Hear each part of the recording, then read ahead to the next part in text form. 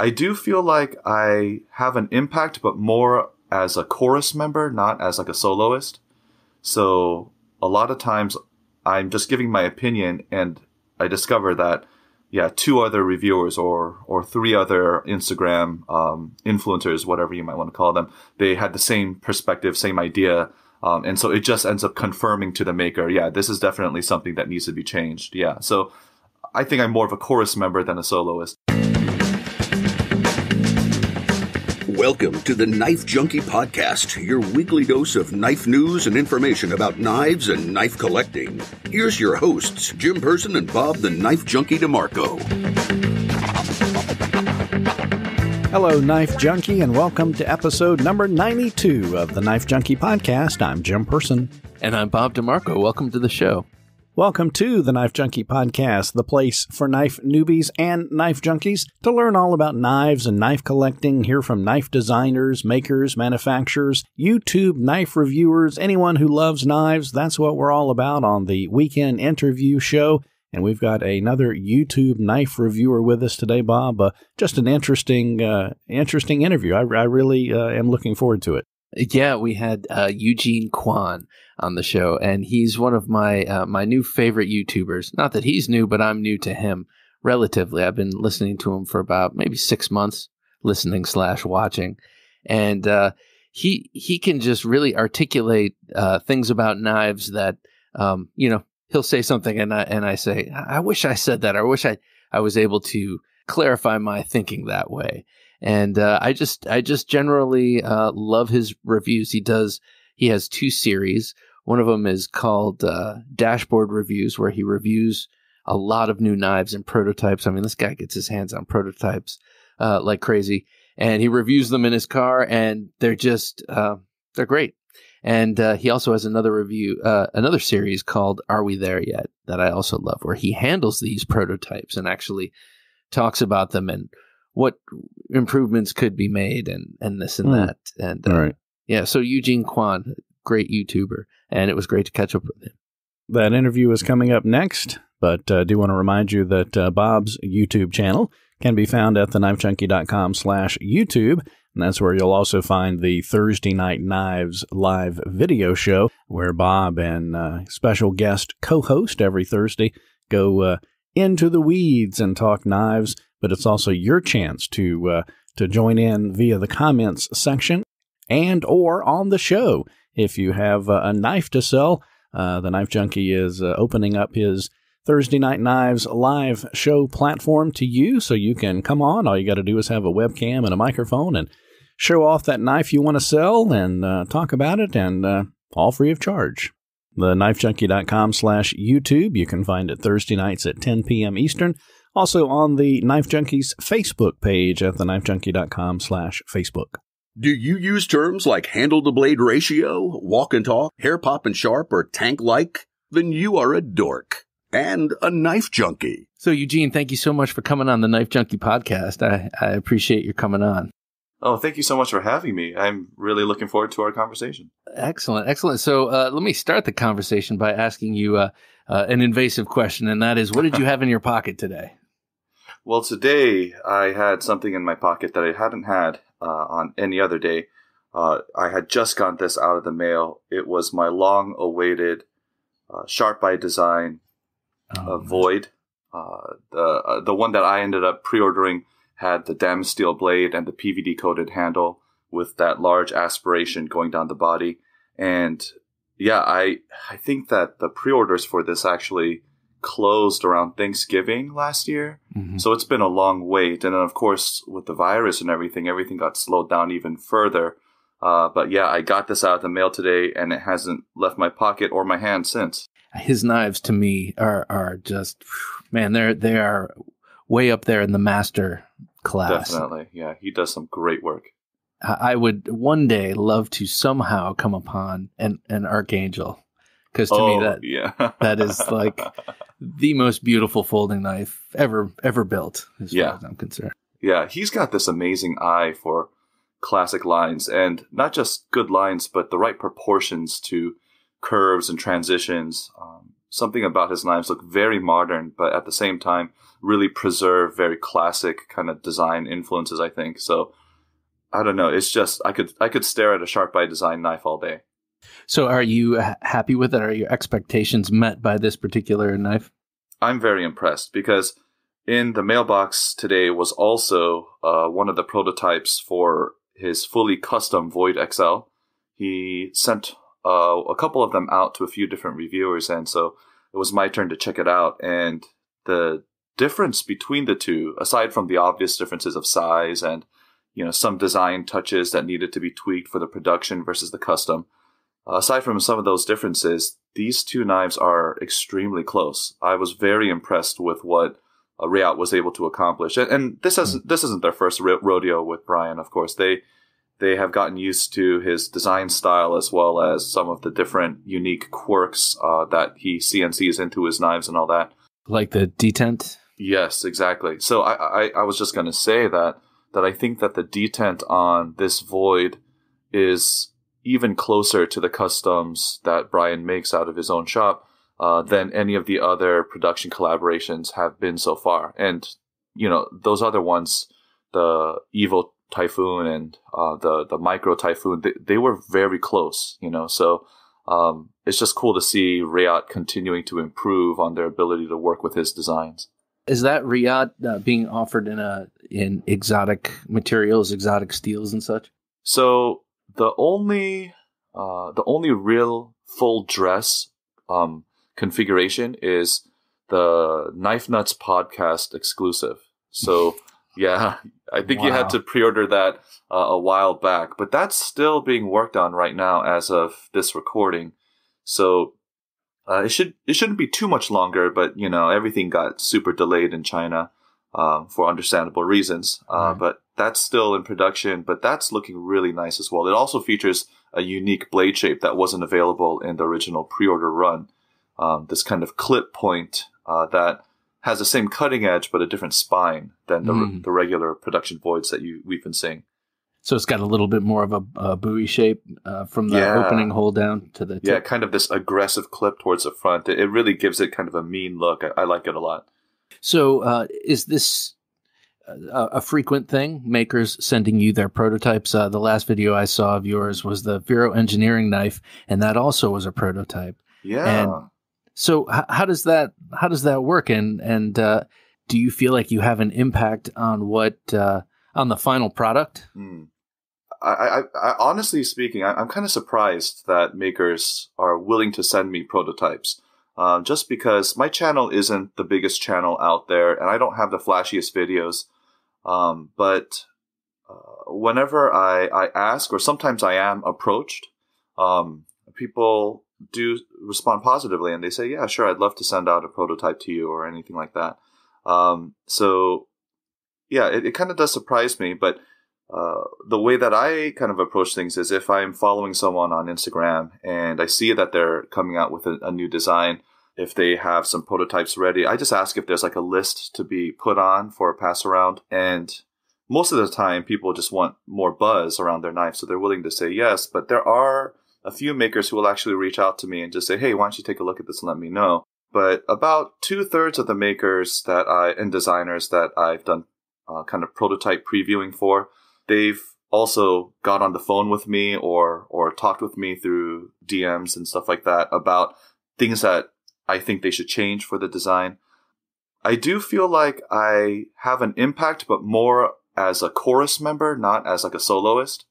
So a lot of times I'm just giving my opinion, and I discover that, yeah, 2 other reviewers or 3 other Instagram influencers, whatever you might want to call them, they had the same perspective, same idea.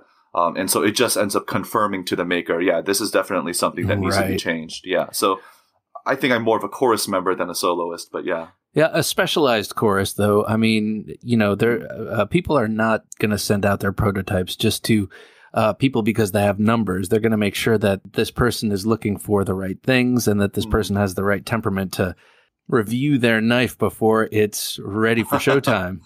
I guess that's true. That's true. Yeah, because you don't want to send a prototype to someone who might be known for just totally tearing down products for the fun of it. And Or also just singing the praises of everything all the time. Oh my God, this is so cool. This is so cool. Yeah, it's not very constructive at that point. Yeah. Yeah, exactly. So I was wondering, you're out on the West Coast, correct? I am, yes. Okay.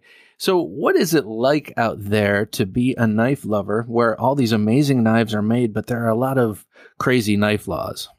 Yeah. So, the interesting thing about California is that even though there's a pretty strong stigma against guns and gun ownership, and there are a couple of restrictive knife laws, for example, according to my understanding, this is not legal advice. Of course, no one should take it this way. Mm-hmm. But according to my understanding, any balisong or switchblade / automatic with a blade of over 2 inches in length cannot be carried in public.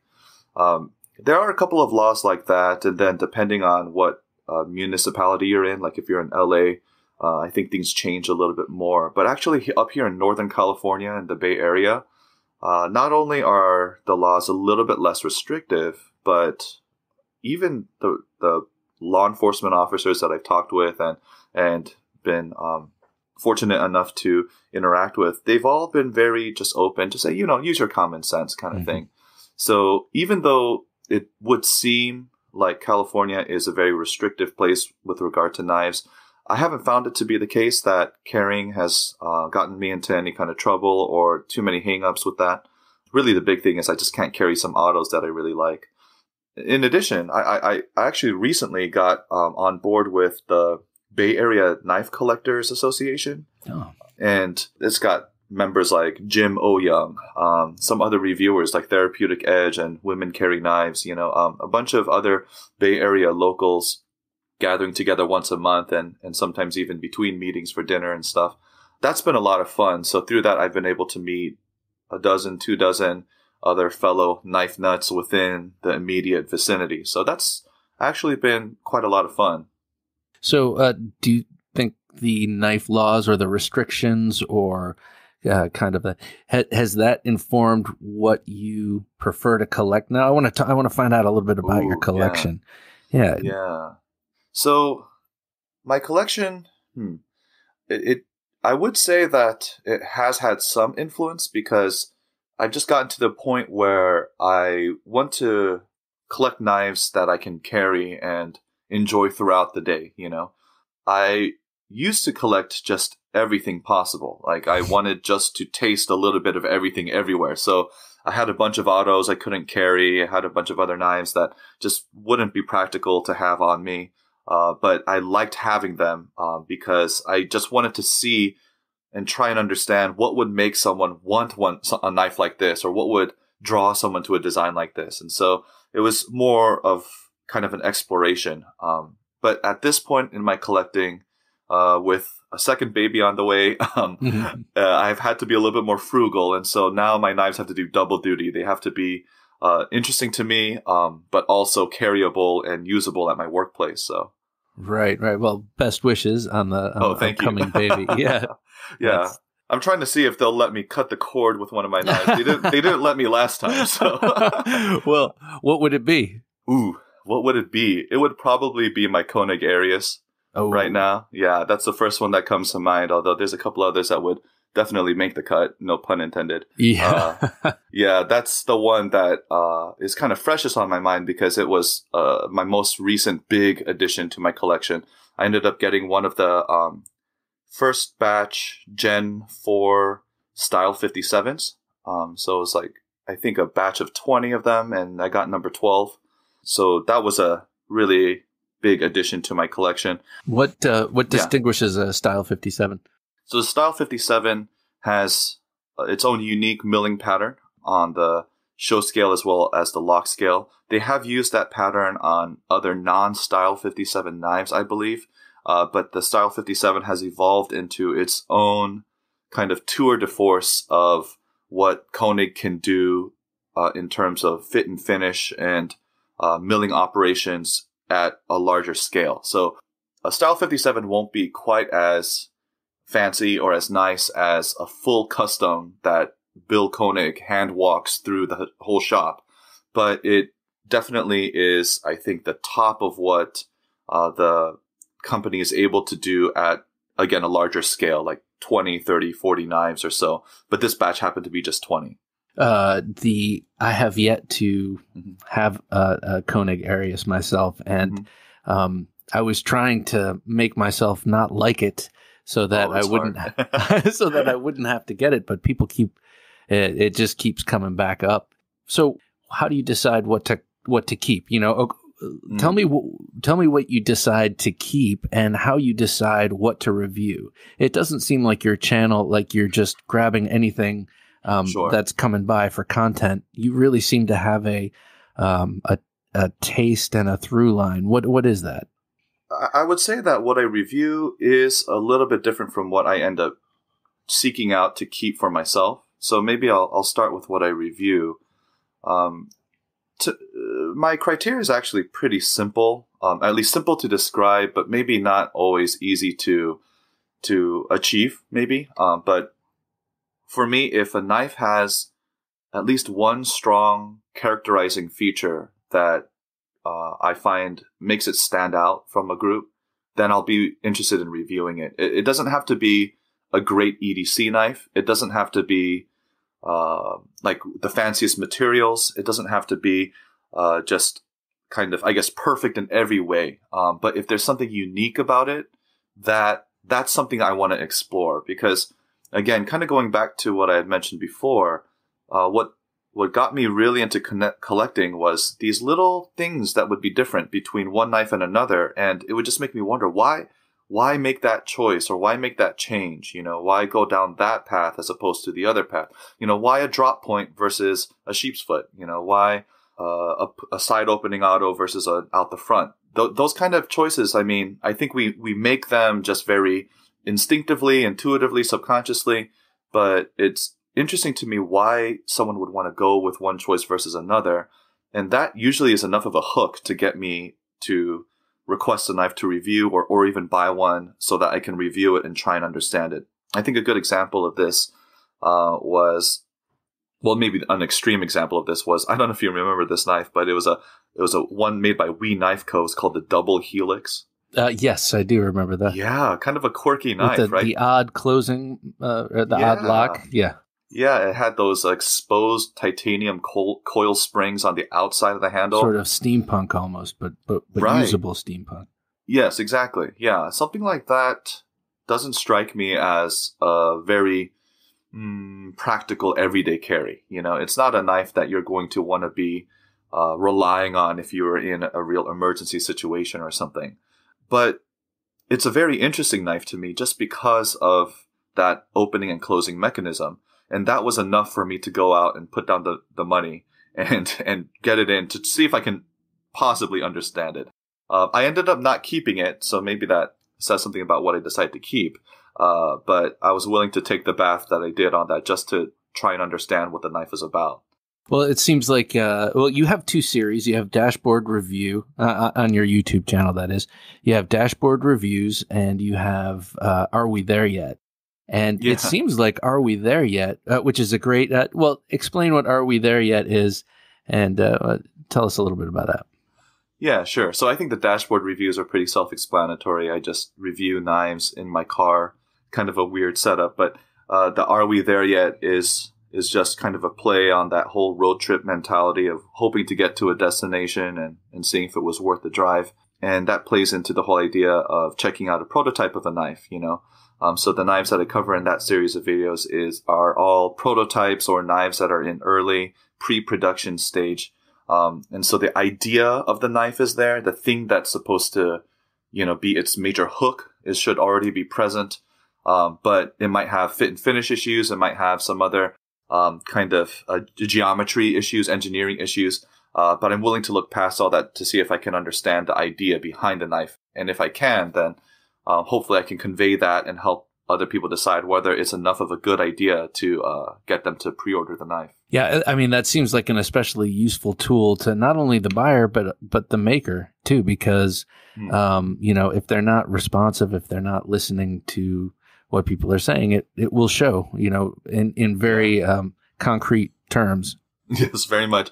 And the commenters on YouTube, they're not shy at all about letting people know what they think. So you had one recently, and I can't remember the name of it. Maybe you'll pick up on it. It was a dramatic tanto, black and red. The Necronaut. Yes, by dramatic Arcane Design. Yes, that thing. I have one major design gripe with it, but that is a cool knife, but definitely not for everyone. Right, exactly. So, that Necronaut, I could see how it's a polarizing design. First of all, it's a tanto, and a lot of people, don't like them or are somehow convinced that they're not good EDC blades. I think they are. I just think maybe for different applications or what have you. I think they're probably good out of doors too, but who knows? I'm not an outdoorsman. Yeah, I was surprised about that knife and how much I enjoyed it, really. I think one of the big things for me is just because during my day job, I'm just breaking down so much cardboard. I need a knife to be able to slice, and typically tantos don't really offer that. But I think the ratio of the forward section to the rear section of the tanto, I mentioned this in the video, it's about a 50-50 ratio. And so that ended up kind of approximating the curvature of a typical drop point for me. Right. And so as I was cutting through, I was actually surprising myself by how easily it was going. I do think the design is a bit polarizing. If you look at it, it looks like a knife that should be in a video game. Yeah. It even has that kind of aesthetic to it, right? The coloration and yes, everything. Exactly. Yeah, yeah. So my, I actually was when I saw it in the thumbnail, I was like, God, what is that? and I fell for it pretty quickly, except I didn't like the big lock bar thing over by the pivot. I thought that was a little clunky, but at the same time, this is prototype phase. It's something different, but it also reminds me a little bit of the same proportions of the Lee Williams flipper that you did recently. Actually, it looks like the Hisatsu. The Christopher Williams. Christopher Williams. Right. Yeah. That same sort of long, drawn-out tanto. Right.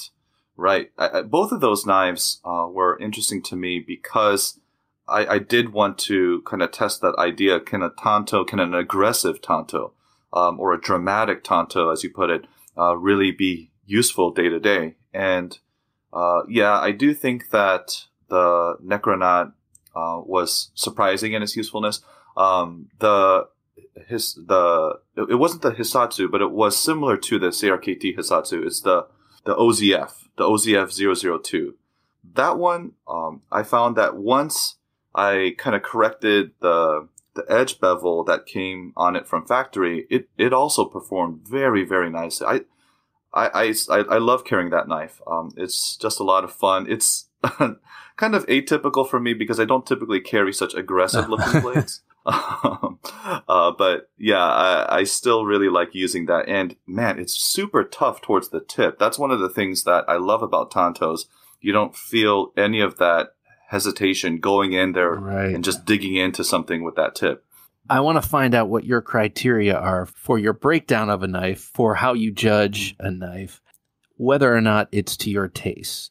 What are some of the things that it absolutely must achieve for you to, I think this is ugly, but if you like the design, this is a stellar knife. What are those details?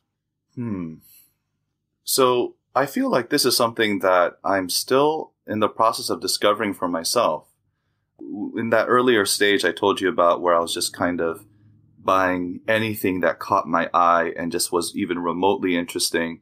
I think that was just a lot of me kind of getting the sense and lay of the land. But I would say that I'm at a point now where I'm actually just beginning to settle in on what I personally like or don't like. For a knife, generally, as I think back on the knives I've reviewed and enjoyed, I think the lines need to make aesthetic sense to me.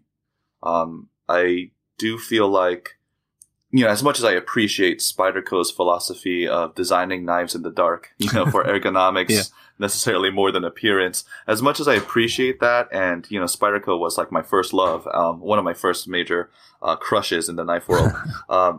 As much as that is true, I do feel like a knife needs to have some visual balance to me. I want to be able to say that I know what the designer had in his mind with what he's doing with this line or that line or this transition. Why is he placing it here? Why is she directing the curve this way or to this degree? I want to be able to get a sense for that. Even if I'm wrong, I want there to be at least some sense of cohesion to my eye. I know that's a very kind of subjective thing to say, but that's a big, important thing to me. And actually, the Necronaut is a good example of that. Even though the lines are not lines I would have personally drawn, the design itself is very cohesive. Got an internal logic. Yes, exactly. And I like that. I like that consistency about it. I do also feel like I'm just naturally drawn, if I'm going to get a little bit more specific, I'm naturally drawn to clip points and drop points. And I think that comes from the more practical side of things. I'm finding that, again, as I'm trying to balance, the needs of my family and my own hobbies, I need my knives to do that double duty. I need them to be attractive to me, but they also need to work well. Mm-hmm. And I just find that clip points and drop points tend to do that better than other more wild kind of compound grinds or etc. Yeah. Oh, it's so useful up at the front for this job and so useful back towards the back for this job. It's a multi-tool. Right. Yeah, exactly. Yeah. So blade centering, lock stick, bad clips. Are there? What are the things that really, really stick in your craw, make you want to send it back? Ooh, yeah. Well, lock stick is a major thing, and I have run into that with a few of my knives. I think more and more, the whole lock bar assembly thing, I think, is just really fraught because you have on one hand companies that are trying to make their knives very safe, but then on the other hand, you have a consumer base that really wants that kind of free dropping action, that's supposed to speak to a certain level of quality, right? Mm-hmm. And I totally get that. I totally get the thrill of having a knife just guillotine shut because of how smooth it is and everything. But I feel like that tension between both sides has resulted in knives that, just either don't lock up very safely or just aren't very fun to use. And so, I have encountered strange lock bars, lock stick, as well as lock bar engagement that's, less than the thickness of my hair.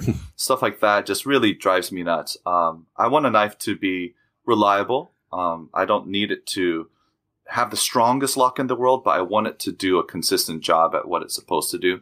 So that kind of stuff does bother me. Blade centering is, at this point in the game, I feel like, especially when you look at what the Civivis of the world are able to accomplish, when you look at what overseas production is able to achieve, I just feel like centering should be a basic expected like alignment in your feature. Car. Exactly, right? Yeah. So I'm not going to drive a car off the lot and say, well, it keeps drifting to the right. I guess that's fine, right? I'll just tweak around something higher than that. Right, exactly. Yeah, I got to do that at home, Yeah. So that's why I actually don't even address some of those topics in my video. I don't necessarily draw attention to it because to me, if it's not centered, it's worth mentioning. But if it is centered, you should just expect that. You should just expect a centered blade. You should just expect a consistent lockup. I think that pocket clips, though, I'm a lot more lenient on. I don't mind tight or even very low pocket clips. Mm-hmm. That doesn't bother me too much. Even if a decent amount of the knife is exposed, it just doesn't really bug me all that much. I feel like there's pros and cons to having deep carry versus not. Mm-hmm. I don't even mind tip down, to be honest. I know that that's going a little bit against the common grain, but I think that's also I can't believe you just said that on this podcast. I know, right? Yeah. I get so much flack for that, but among my friends. But yeah, I don't mind tip down because to me, I'm willing to just take the couple minutes that it takes to ingrain the muscle memory into your hand. There's a new Alliance design knife that's tipped down. I can't remember. Oh, the chisel. Yeah, it's cool looking. Doesn't look. It's not exactly my thing, but it looks like a beautiful little work of design art, and it's tipped down. And I thought, how audacious! It's like right? Wow. It's very bold of him. Yeah, they're putting themselves in the rarefied air of the only two acceptable knives with tip down, which to me is the military and the SOCOM. And the SOCOM, of course. Yeah. Because I like high speed, low drag. That's kind of my thing. Exactly. There you go. So you mentioned the high end Chinese manufacturers. I'm not sure how long you've been a knife lover, and I guess I should know by now. So maybe you can tell me that too. But what have you seen the injection of these high-end knife manufacturers from China in particular in the knife market? What have they done? How have they helped us? What have they done? So I definitely think that these Chinese makers... So I started collecting in about 2013. So it hasn't been all that long. I've always been around pocket knives. I grew up in Indiana, so the Midwest is very comfortable with that sort of thing. But it wasn't until I moved out to California, ironically, that I actually started really getting into knives. But yeah, I guess 2013 was just a little bit before the whole revolution led by We Knife Co. and Rayad and some of these others, Kaiser and all that. And then, of course, the second wave that hit was the introduction of their more budget lines like Civivi, Kaiser Vanguard, these lower price brands that still achieved extremely high levels of fit and finish and tolerance and such. I think that one of the major things that they've done is really put American companies on notice to say that we can achieve this, we can do this at this price point. So kind of either put up or shut up. And I know that's a little bit harsh, but I feel like there is an immense pressure coming from these Chinese factories for American companies to kind of step up and see if they can not necessarily woo back, because I don't think they've lost their customers, but to really kind of date their customers again, seduce them a bit more and kind of rekindle that love, because it's just so easy for people to say, well, if this knife has these features and these materials, but it's coming in at this price, well, it's hard to argue, I feel like you've seen the reaction from Gerber and from Buck and from SOG in the last 2 years, definitely SOG this year, where they're revamping their designs and adding colors and, adding a little joy, Yes. and not only joy, but also the manual action and things that are being done for way less money. So do you think Alliance and Millet and companies like that will sort of pick up the torch over here in the United States and be the OEM to the knife stars here? Do you think companies like that will start sprouting up in competition? Well, you see We is putting out so many different knives from so many different designers. Right. There's a market for it. So I'm wondering if America will pick up the mantle. Yeah.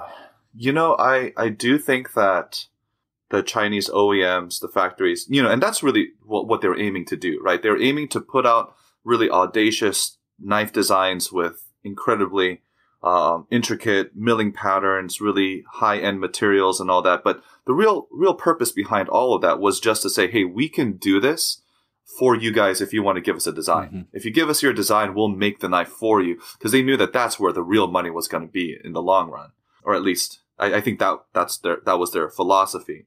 And so, not only did it kind of wake up some of these big companies, but I think it also clued a lot of designers into the idea that, I don't need to go through this big company in order to get my idea into people's hands. I can work with one of these OEMs. And that in turn, I think, will inspire a lot of American companies to say, hey, we can actually do this too. We have all the machinery and all the skill and know how to do this. And we're local, we're domestic. I do think that the future is bright for American OEMs. I'm very excited to see actually ProTech, see if maybe they'll be able to step in and fill some of that void a bit more. It seems like they already are, right? With the tough knives, the new Arcform Slimfoot, and a number of others. Yeah, Fair and Forge. They ended up doing a collaboration with them. I feel like Mordax. Yes, yeah. Now, if they can branch out from the button lock, if they can start doing a really great frame lock designs, which I think are just, they've been hot forever. and there's no sign of that slowing down. I think they'll really be able to connect with even more designers and custom makers. But it's just tough because in the U.S. we have robust labor laws, and we have a lot of things that go into hiring employees and making sure that they're making a living wage and all that, and that's all wonderful. So is it the easiest thing to jump into? Maybe not, but I do feel like it's an open avenue for at least some companies. I remember reading a quote years and years ago, Steven Spielberg saying, in the future, every little girl and boy is going to have a video camera in their pocket, and they'll, you won't have to go through the studio system to make something brilliant. Right. And that came to mind when about Brian Nadeau. Here's a guy who's making these incredible knives and doing very well, and doing it all out of his garage, that he retrofitted to fit his giant mill. So in a way, that's kind of begun to happen in this industry. Yes. And who knows, maybe as tabletop CNCs, become a thing, and who knows what's going to happen with 3D printing. Maybe everyone's going to be, or maybe it's the sort of thing where you can be producing these things at home. Right. I think that's a really exciting future. And you do see other companies as well getting into that, like Brown Knives out in Seattle, as well as Holt Blade Works, in Iowa. And, there's a knife that I'm in the process of reviewing by a father and son team called Skiff Made Blades. And so Stephen Skiff, I think he might be the son. I might have that incorrect, but I'm still working through my research on it. But this knife, so the dad, he makes all of the blades, and he custom finishes every single one by hand. But then all the handles are CNC'd by his son. They live a couple of hours apart. They collaborate together. They make sure that these knives come together as one piece, and they're just really fantastic knives. I mean, I'm just so blown away by them.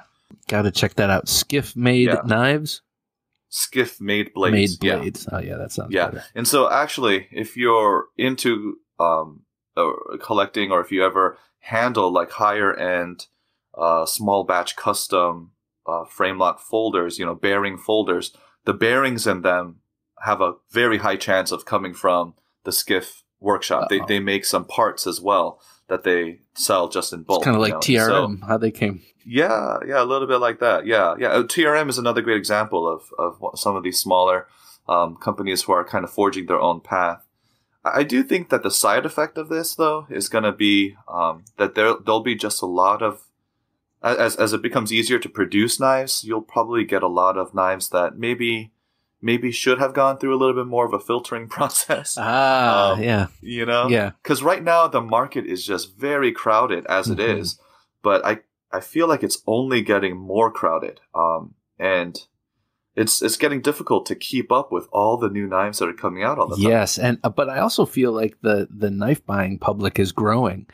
And demand is increasing too. Yeah. Yes, and I think that evidence of that, like companies like Quiet Carry and James Brand and knives that I affectionately call hipster knives, but that they're well made, and they're very very deliberately designed, and the fact that there's a market for that, for people who want those kind of knives and that fits their lifestyle, to me just means it's an expanding market.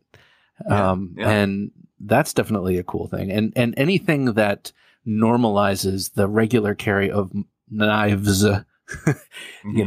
not just a knife, but, I have this for this and that for that, and this just for fun, Yeah. Anything that normalizes it is fun. Yeah, there's this knife that I was able to check out called the Runtley Finch.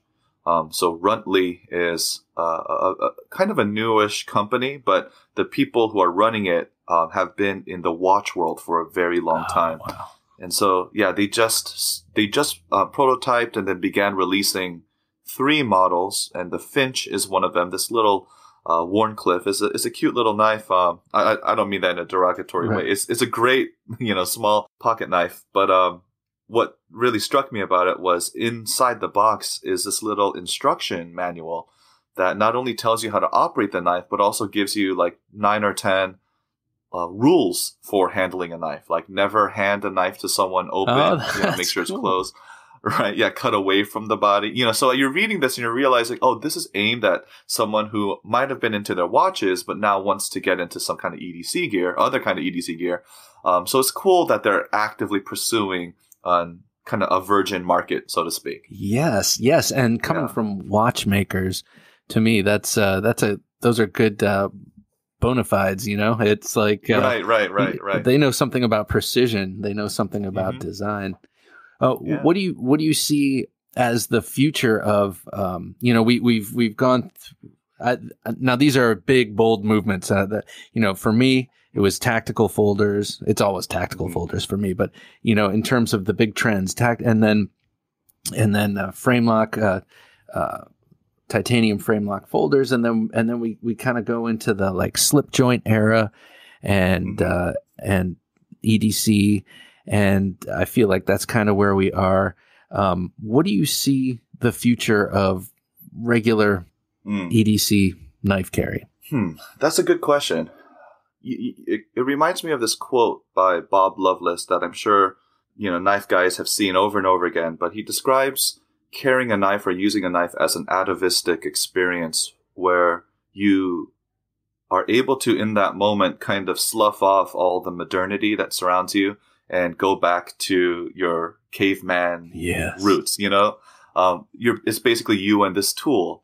And I've been thinking about that quote a lot, and I feel like these big trends you're talking about kind of reflect some, I don't know if this is getting a little bit too abstract, but in my mind, I think that these big trends reflect like the momentary psyche of the buying public, So that whole period of being interested in tactical knives, I think there was a lot of uncertainty and a lot of danger and a lot of desire to be prepared in a militaristic kind of way, especially around the early 2000s, late 90s and all that, And so it makes sense that the trends and the tastes started moving in a more tactical direction.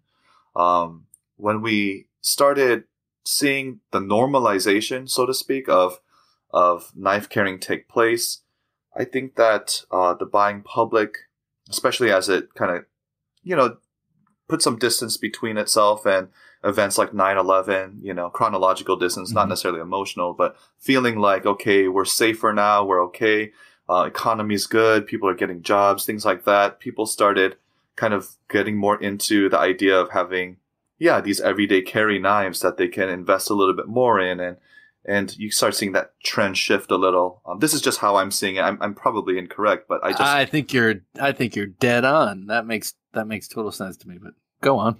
And I think right now with the economic downturn, ever since like everything started slowing down a bit and people started being a little bit more frugal with their money, I think that's why these overseas companies with their less expensive knives have become so popular, because it's hit us at the right time.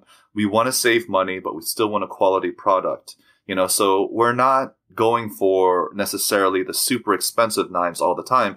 There's a lot more interest in, these bang for your buck kind of knives, knives that are fantastic in terms of their design. Maybe they have some lesser materials, but they're able to bring that design to you in a much lower price point. I feel like that's kind of been really exciting to people these days. But as we, kind of recover from these economic downturns, as we start to feel like, we don't have to worry too much about making ends meet the next day as a society, I feel like we're going to start seeing more of these higher end features in what used to be only like custom level knives trickling down into the more attainable price points, So like I think one example of this, and I would say Civivi is a little bit ahead on the curve in this, but they have a few of their models that they're doing in these rosewood handles and like a VG10 core Damascus blade. It's a Chinese Damascus. It's not necessarily the most gorgeous Damascus, but it is a stainless Damascus. And that kind of luxury that used to be associated with $400, $500, $600, $700 knives now being pocketable at $75. I feel like we're going to start seeing more and more of that kind of trickling down of higher end materials. So I feel like, just more inexpensive fancy knives are going to start appearing on the horizon. And I don't know how I necessarily personally feel about that, but I feel like that's kind of where it might be going. I think that makes sense, and I'm glad that I am no longer feeling like I am the curator of a museum who must have, a sample of each, because my eye is attracted to a lot of different designs, and there was a time where I just wanted to have everything. And luckily and got a lot of it, and I've been selling it off, and in Epic Snuggle Bunny's words, reducing and refining, and that's been kind of my mission, because there's so much out there to tempt you. I mean, what's $50 for another Civivi? Look at that sweet little thing. Yeah, I love the Chronic right now. That's the one that I keep opening up on a page. I'm like, I do not need to spend $50 on a knife. I know I'm not going to carry it because it's too small, but it's so cool. I'm totally with you on that. Yeah, that's what goes on in mine. So before we wrap, I like to do a little speed round, and kind of shows me the cut of your jib. Lets everyone know exactly where you stand on a lot of very, very important issues. Ooh, I'm nervous. And then maybe when we're done, if you have a knife story, something funny, something harrowing, something where a knife saved the day, or just a funny story from the office. Okay. But first, the speed round to get your mind going. Okay, so it's about 15 questions, one answer word. Okay. Fixed or folder? Folder. Flipper or thumb stud? I'm going to say flipper on this, but it's like 60-40. That's not an answer. No. I'm just kidding. Okay, flipper. Washers or bearings? Oof. Oh, man. Bearings. I do prefer bearings. Tip up or tip down? Okay, like I said, I'll take either. But what do you prefer? You got to prefer something. What I prefer? I gotta pick one. Okay, come on, do it. Do it. I'm actually gonna say these days I like tip down. All right, I love that. We have renegades on this show. That's cool. Tanto or Bowie? Oh, Bowie. Hollow ground or flat ground? Hollow all the way. I agree. Full size or small? Actually, full size. More into the full size knives. Gentleman's knife or tactical knife? Man, this is tough. I know the church that I pastor would prefer the gentleman's carry. Because they don't want to see me preaching with this giant, Yeah. But, what is that? But I prefer the tactical knives, I think. Yeah. All right. Automatic or Balisong? Automatic. ZT or Wii? Oh, that's tough. Yes. Yeah. By design. Yeah. ZT or Wii? I will always have a soft spot in my heart for ZT. Yeah, so ZT. I'm going to go with ZT. Okay. Benchmade or Spyderco? Spyderco, in this case. Okay. Real steel or steel will? I always get them mixed up. I actually haven't had too much experience with real steel. I have had very good experiences with all the steel will, so I'll go with steel will. Okay. Milled titanium or spring clip? I actually prefer spring clips. Yeah. Finger choil or no choil? No choil. If you'd asked me that 2 years ago, I would have been completely the other way. But I've changed my mind. No choil.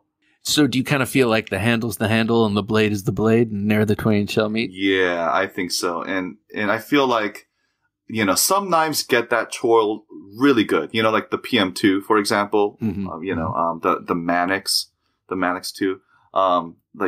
They're designed, they're purpose built for you to use that choil or not. So it works in either direction. But there's some knives, I don't like it when a knife forces me to use a choil. Me too. Right? I feel manipulated. Yeah. And I don't like it's like watching a Hallmark movie. Exactly. And I don't like when I'm using the handle of a knife and prefer to use that handle, but then I have this gaping hole, where there should be cutting edge. So yeah. I've come around on that. Mm-hmm. All right. So form or function? If I'm being honest, I'm a shallow guy. I like that form. I want it to look good. I'm with you. I'm in that camp myself. Okay, so desert island knife, and this is one knife for the rest of your life. One knife for the rest of my life. Oh, geez. Doesn't mean that you're on a desert island. Sure. You have to survive with it. But Sure. Wow. Oh man, this is tough. Gosh. I'm going to hold you to it too, and then you have to send me all the rest of your knives. The rest of them. Think carefully. I'm going to go with a pretty safe answer. I think that the one, if I had to reduce down to just one knife that I wasn't afraid of using or wasn't afraid of the secondary value or whatever it might be, it would probably be just the Chris Reeve Sabenza. Yeah, I would just go for that, Interesting. Yeah. Yeah. I like hearing that. It because I'm not sure if it would be mine, but it might. But it is, still one of the knives I reach for just for that. It's so solid. It's so pleasingly solid and nicely engineered. Oh, yeah. But it's so understated. It's, compared to a lot of the other stuff I have. It's a timeless knife. It's gonna be, it's gonna be the next Buck 110. Maybe not as carried, just because the 110 was relatively inexpensive, even accounting for inflation. But it's one of those classic designs that will stand the test of time for sure. So you're saying we're not going to see it in clamshell packaging at Walmart? Oh yeah, me. please, Tim. No, lunch break gonna go. If Tim ends up having a kid who just decides to break bad and turn the company upside down. Chris Reeve gas station. Oh my goodness. Oh jeez. So before we close, Eugene, do you have a knife story you could regale us with? Oh man. The thing is, I don't have too many funny knife stories. I just have a lot of really dramatic ones. Ooh. Yeah. I got into collecting knives actually because, I'm a pastor during the week. I have a different day job. I work at a surplus store during the day. But for the rest of the week, I pastor a small congregation. And so when I first started pastoring, like every week, I just got so many boxes. I had so many boxes I needed to open. Just because I was ordering books constantly, commentaries on different parts of the Bible or just, helpful guides for people, things like that. And so I was just opening box after box with my keys, and eventually decided I needed to upgrade into this, right? I need to get like a box cutter. So I went on to Amazon and found like a box of 20 cutters for like $10. And then I saw a CRKT. It was a Graham Razel, one of the collaborations he'd done for them. But the small one, it was the mini Graham Razel with ram horn scales. Just this totally, not useful blade. But yeah, I just fell in love with it. So I thought, this box of box cutters is $10. This CRKT is $25. I'm gonna splurge, and so I bought this knife for $25. And I thought, wow, this is a ridiculous amount of money to spend on a knife. How am I ever going to explain this to my wife? All this stuff, right? And so I get this knife, and like the ram horn scale on it was splitting down the middle. It was just in bad shape out of the box, but I loved that thing so much. And yeah, I couldn't use it to do anything, but it was still, in my pocket every day. And then one day, I happened to go fishing, and it ended up getting a little bit of salt water on it, and of course just totally corroded up. That 8CR13 MOV just really couldn't handle anything. And so I got it home, and the clip started falling off, and it was my fault. I should have known, but yeah, it was just in pieces. And I was beside myself. I couldn't understand, how could a $25 knife, be so, susceptible to corrosion and all that. And of course, I did my research. I watched about 200 nut and fancy videos, and then realized, I was kind of swimming in the shallow end of the pool. Not to say that it was a bad knife or that CRKT is a bad company. I actually am a big fan of CRKT. It's just, I was expecting it to perform beyond its capacity, right? And that's what kind of got me into researching knives and looking into them. And so it's funny because as I got deeper into my job as a pastor, I got deeper into my collecting as as a hobbyist, and as an enthusiast. And so a lot of my church members started coming up to me like, is that another knife in your pocket? How many knives do you have? And there'd be Sundays where I'd be up at the pulpit with like 3 knives strapped on me somehow, because I just walked out of the house that way. So everyone was like preparing. Are you delivering a scary sermon? Like, do you have beef with someone at our congregation? So it's like, no. It's just, I'm going crazy over here. Don't worry about me. But yeah. Right. Yeah. I just learned about this amazing thing. And now I'm checking it out. Full force. Yeah. So it all started with a Graham Razel CRKT. It all started with a Graham Razel. I still have it. It's one of the few knives that I haven't sold or gotten rid of. I did fix the knife. It turns out that I picked up some tricks along the way. So the knife works fine. And I understand that it was really my false expectations that were driving my dissatisfaction with it. But still have it. Love it. Take it out every now and then and play with it. So that was your first. What was the very most recent knife that you bought? Let's see here. So the most recent knife that I purchased, you mean purchased or got delivered? Okay, got delivered. Yeah, got delivered would be the Sharp by Design Void. Okay. Yeah, with the Damas steel. Okay, so what are you looking forward to being delivered? Okay, what am I looking forward to being delivered? So, the big delivery that we're working towards is our second baby, Theodore. Right, of course. That's the big thing. But beyond that, yeah, I'm really just gunning for a Skiff-made blades semi-production knife. So I'm not sure. I think I've been greenlit to share this in my YouTube review. So I'm pretty sure I can share with you guys here. But if you've been following the company, or even if you haven't, they're planning on announcing a new model at Blade Show, provided that, of course, it doesn't get canceled. But, I'm sure they'll figure something out. But around that time, they're planning to announce a new model that's going to be in the 3.25-inch blade length kind of range. And that's just kind of my ideal size. So looking forward to that, given what I've seen from them and the culprit that I have to review right now. I'm just assuming that that's going to be an incredible knife. So I'm really looking forward to that. That's kind of on the horizon, I would say. I do also have a Sebenza 31 on pre-order now that I think about it. And I am gunning for a version 4 Holt Spectre. So yeah, got a few things that I'm working towards. Yeah. I saw some really cool production pictures of the 31 today. Oh, yeah. With the natural micarta inlays going in. Yes. That natural micarta looks fantastic. I have a black micarta on pre-order that just waiting on. So, Tim, if you hear this, feel free to speed that up for me. Hurry it up, buddy. Yeah, I know he's swamped. Eugene Kwon. Yeah. Well, we will keep our eyes out for that review in the near future. I know you got a lot coming up in the offing, but we will keep our eyes out for your video. Thank you so much for coming on the Knife Junkie podcast. It was a real pleasure to get to meet you and to find out about the man behind those awesome reviews that I can't stop watching. I appreciate it. Thank you so much for having me, man. My pleasure. Got a question or comment? Call the Knife Junkies listener line at 724-466-4487. And we're back on episode number 92 of the Knife Junkie podcast, and just a articulate, well-spoken, just fascinating interview, Bob, I thought, with Eugene Kwon.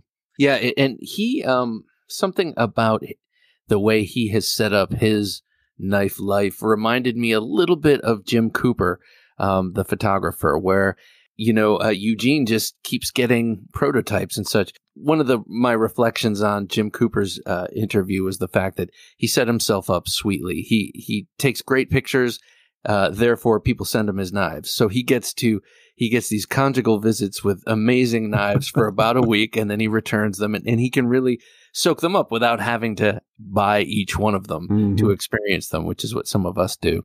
And Eugene seems to have set himself up the same way. Makers entrust him with prototypes, and they really want to hear what he has to say because, as you mentioned, he's very thorough in articulating the pros and cons of a knife. Right. And I love the language he uses, and I'm going to try and adopt some of it. Okay, that sounds good. I'll look forward to seeing those new and improved Knife Junkie videos. All right, TheKnifeJunkie.com/YouTube. That's where you'll find all of Bob's knife reviews and other videos that he does. Bob, wrapping it up here on the show today, final word from the Knife Junkie. Just don't take dull for an answer, please. I always love that one. For Bob, the Knife Junkie DeMarco, I'm Jim, the Knife Newbie Person. Thanks so much for joining us on the Knife Junkie Podcast. Thanks for listening to the Knife Junkie Podcast. If you enjoyed the show, please rate and review at reviewthepodcast.com. For show notes for today's episode, additional resources, and to listen to past episodes, visit our website, TheKnifeJunkie.com. You can also watch our latest videos on YouTube at TheKnifeJunkie.com/YouTube. Check out some great knife photos on TheKnifeJunkie.com/Instagram, and join our Facebook group at TheKnifeJunkie.com/Facebook. And if you have a question or comment, email them to Bob at TheKnifeJunkie.com or call our 24/7 listener line at 724-466-4487, and you may hear your comment or question answered on an upcoming episode of the Knife Junkie Podcast.